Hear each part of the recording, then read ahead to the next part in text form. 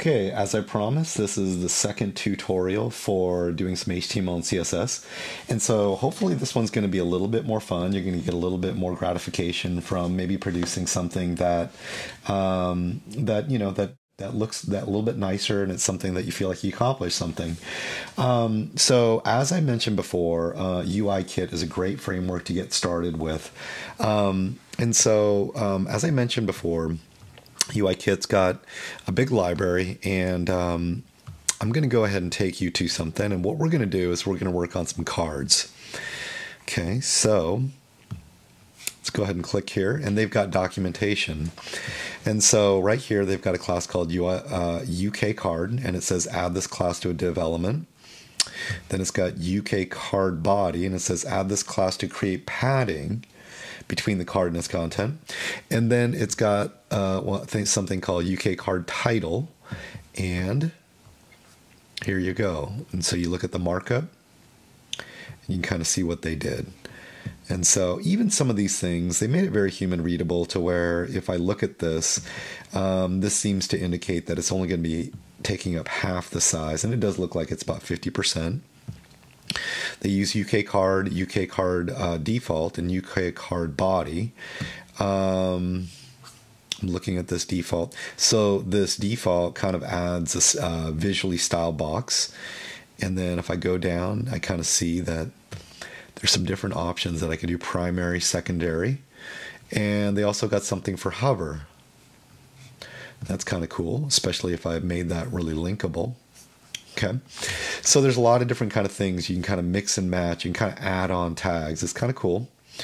I'm going to say that I really like this one right here. So let's go ahead and say, let's grab this tag. And we're going to go to VS Code. And I'm going to go ahead. And I almost always create a div, and it's going to be called ID equals main.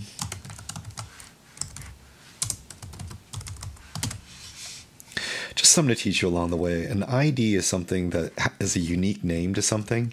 And so I like to just be able to have that tag and know it's definitely that particular ID, especially for things that are very sort of fundamental in my code. They're kind of at the root. Okay, so there is this div. Something that's a good practice is to put a comment, and it will just be /main/ that pound means it's an ID. That's a pretty good practice, I would say. And then we have that code. Let's go back there. Got to grab it again.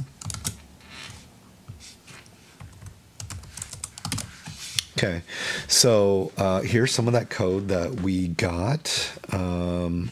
This might be more code than I was bargaining for. No, it looks like it's okay. All right. Okay, so this should show that there's a title of my first cards. It's in this main thing, and there is this kind of first div right here. And I'm going to go ahead and give that an ID of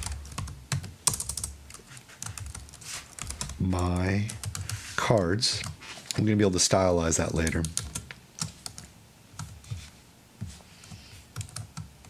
Okay, there we go. So, like I anticipated, we got an H1 tag, we got the card, we hover over, and it kind of shows up. Now, let's say I want 2 cards. Okay, well, right here at the example, I do see that they've got something where I can put in a grid.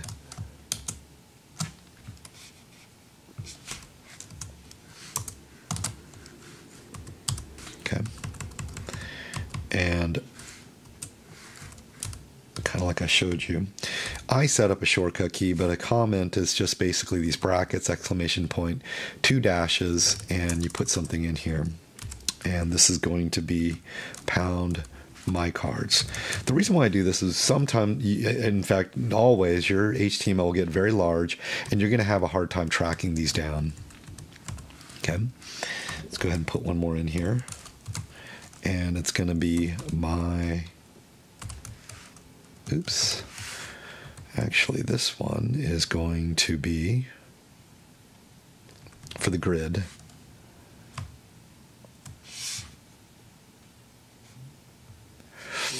You know, I'm realizing what I want to do is this is kind of unnecessary. Don't really need this. I'm going to go ahead and put it in this div. Sorry if I'm confusing you. So right here, I see that it opens and closes this set of my cards. There's this one div over here. This is the one from main. Another thing that you could do to help you out is go ahead and, oops, you can go ahead and hit tab and that kind of indents it over. Okay. And if I didn't mess anything up, okay, let's go ahead and see if we can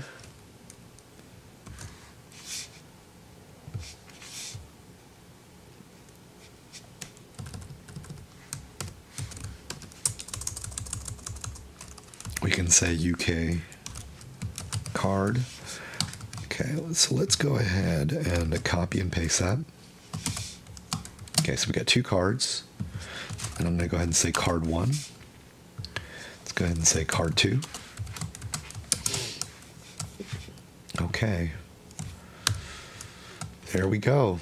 Okay, got two cards. Now, something immediately I know that I do not like is I don't like the fact that there's very little spacing. So it says this will apply smaller padding. Okay. So let's go ahead and I think it does have the padding. UK card.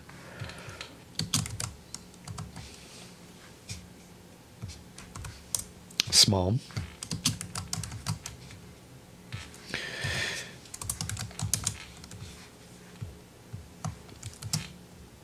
Okay, that did change that padding. And what will change the spacing between these ones?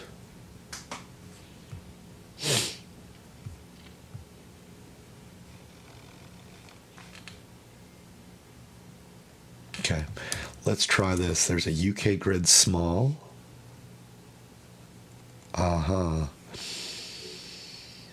Okay. You know, actually, what I realize is I actually should have a div in here, and something that's not good is, okay, I'm going to go ahead and indent these guys, indent this one, and you know, here's a little shortcut is you can hit div, hit carriage return, and automatically pops up. Okay.